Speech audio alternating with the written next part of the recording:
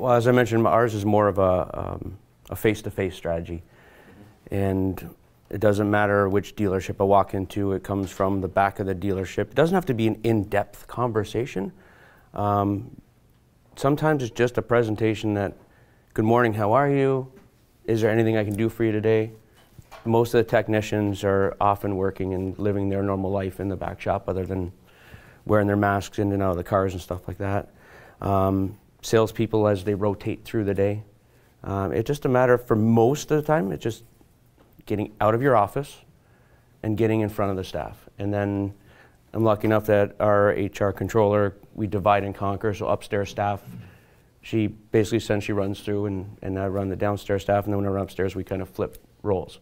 And what we find is what they won't tell mom, they might tell dad or vice versa. So I like that, it's a good one.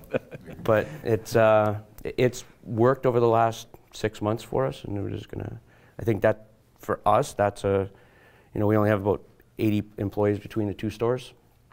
So it's very manageable to say good morning or good night to 80 people. It's not that much time out of your day to communicate. Yeah. Dan, for yourself, what would you kind of add to that video message from ownership down? Yeah, well, I mean, the first thing I'd say is don't think that video has to be complicated. Like, it's as simple as calling your employee on FaceTime instead of the phone, you know?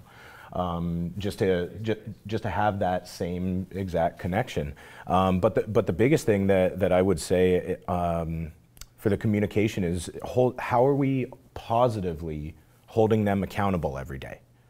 And it could be accountable to anything. If you decide that, that daily video is your process, that's great. How do you hold them accountable to that? If you decide that your daily cadence is you have to make this many activities or put this many results on the board, just how do you hold them accountable? And beating people up is not the same as holding people accountable.